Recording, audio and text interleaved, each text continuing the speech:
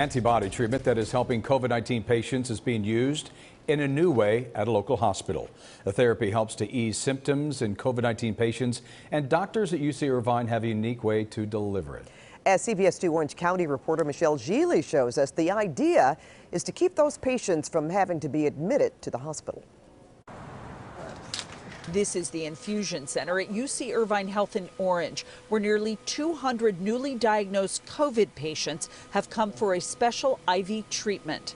Doctors say in nearly every case, the monoclonal antibody medication, or BAM, has kept the high-risk patients out of the hospital. And we have found that 97% in our last data lock, 97% of patients never had to come into the emergency department, and 99% never had to come into the hospital. With hospitals and ICUs still coping with high numbers of sick patients, one of the most critical needs for the healthcare system is more beds. Dr. Alpash Amin, a professor and chair of UC Irvine's Department of Medicine, says that's where BAM has been a key resource to ease the burden in hospital wards. This is not necessarily treating the virus, it's allowing your body to deal with the, it's allowing your body to develop its antibodies, right, to deal with the viral infection and the inflammation that's going on. There is strict criteria to qualify for the BAM treatment, and it's only for people who've been recently diagnosed with coronavirus.